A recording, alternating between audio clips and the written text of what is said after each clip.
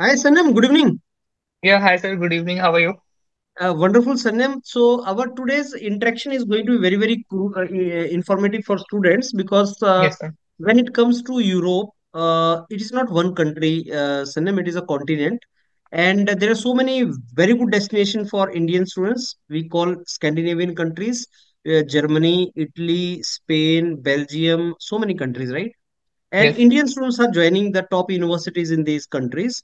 Now, many yes, sir. students ask me a very pertinent question, a very valid question that, sir, what is the salary in PhD?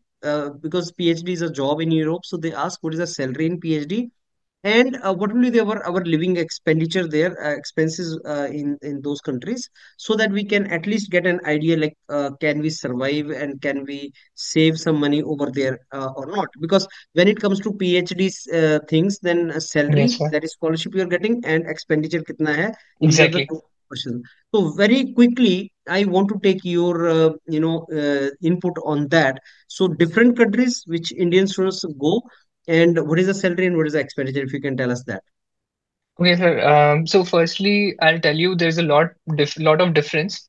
Just like the US, they also have like rural campuses, urban campuses, depending on which they distribute salary, right? Yeah. Same Mm, way, a PhD in Europe also draws similar salaries across the continent. So when it comes to, for example, Italy is a very nice destination. I mean, people go for their vacations and everything. Even from Europe, they go to vacations to Italy.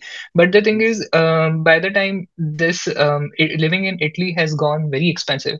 On mm, contrary, you just get bare minimum salary there, mm, which usually is not very sufficient for even one person sometimes. So that's why mm, I think you should try to go for a country where not only you but your spouse can also go with. For mm, example, countries like Norway, Sweden, Finland, Denmark, Germany, even Germany also. mm, So if I talk about country-wise distribution, then starting from Norway, Sweden, Finland, Denmark, they all share a similar salary structure, and a mm, person almost draws 3,000 to 4,000 euros. But on contrary, in Italy, it goes as low as 1,200, 1,300 euros. And mm, rent sometimes goes for 700, 800 euros per month, right? So mm, it's kind of a very difficult situation when it comes mm, to salary structure all over mm, Europe. Second thing is when we say about quality of education as well, then mm, Italy has very nice institutions. They have very top 100 QS ranked universities as well. Because if you do PhD from Italy, then you can do postdoc from anywhere in the world. That's a mm, saying here in Europe. But mm, on contrary, Europe mm, is vast, right? mm, Northwest Europe also has very nice universities. And when it mm, comes to PhD, you should rather think of professors not very much restricted for QS ranked.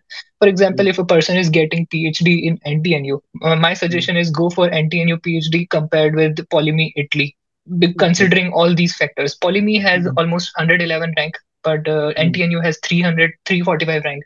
However, mm, they have a lot more funding available. They have a lot more quality of life. You can think of mm, staying in that country, etc., etc. So QS mm, rank is not everything. You mm, should also see salary. Along with that, you mm, should see quality of life and what all you can bring along with you. For mm, example, if you want to bring your family, if you want to mm, save some money, then these mm, countries are much better. Yes. Okay. So I'll ask you quickly one or two things which normally students keep on asking me here. Yes, sir. Germany. Germany is a favorite destination for Indian Yeah, students.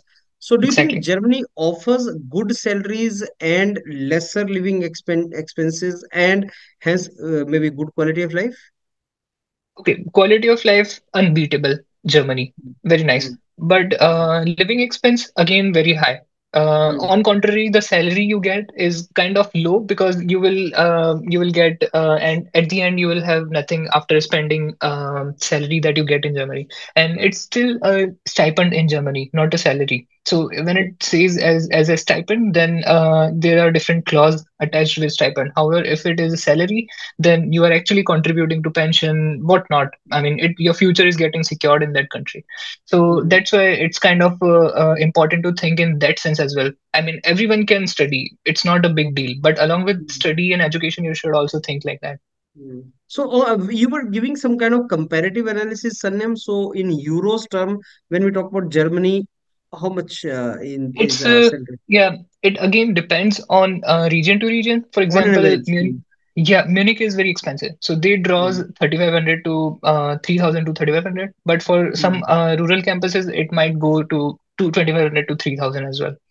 And So students should mm, also be aware of those situations where, for mm, example, Germany has started some PhD positions. Like mm, what they say is 60% salary of an year we will give you, and 40% mm, you have to search from somewhere else, which is a part mm, time. So don't fall mm. in such traps. Rather go for 100% fully funded PhD positions in Germany.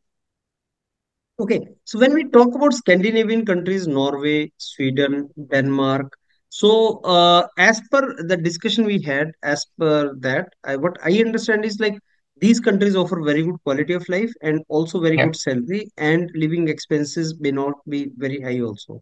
Am I correct in that, Salim? No, sir. Living expenses are also very Is high more. along with Okay. that.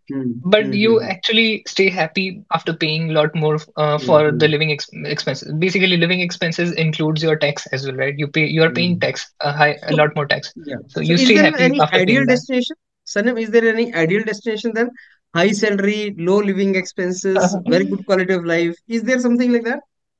Sir, rural campuses of Scandinavia, for sure. Ah, If you are in a rural campus of Scandinavia, you will save a lot more money after oh, even after paying a lot more taxes and everything. I okay. have been So to make it rural more campus clear. before.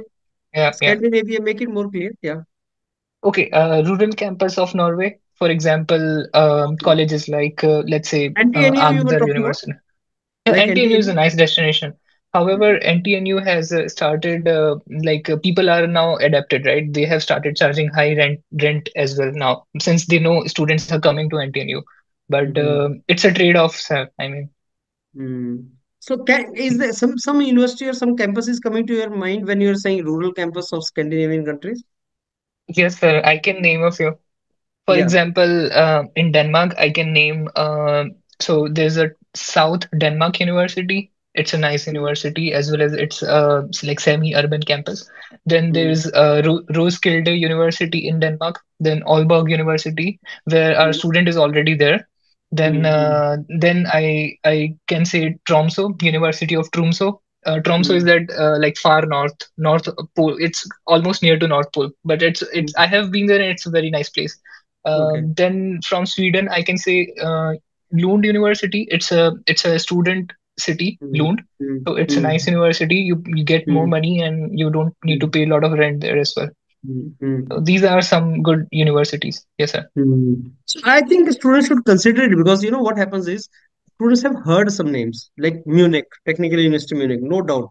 Milano, I think Milano University, Yeah, Polytechnic di Milano. yeah, So those names students have heard, and no doubt they are the best university. But at the same time, as you said in the beginning, there are other parameters, other factors also they have to consider. And maybe these exactly. kind of hidden best opportunities they are not aware.